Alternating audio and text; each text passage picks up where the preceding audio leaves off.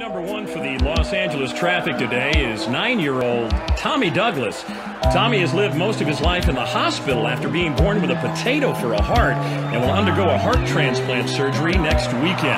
He's about as big of a traffic fan as they come, so in partnership with the Grant-A-Wish Foundation, both teams have agreed to come together and have Tommy run the first play of the game.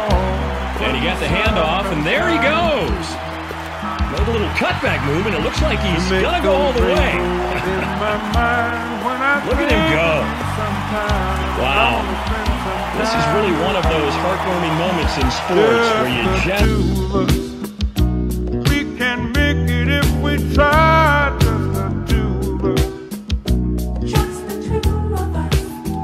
Just the two of us. Building castles in the sky, just the two of us. You and I. Oh! Oh my God! That is not good.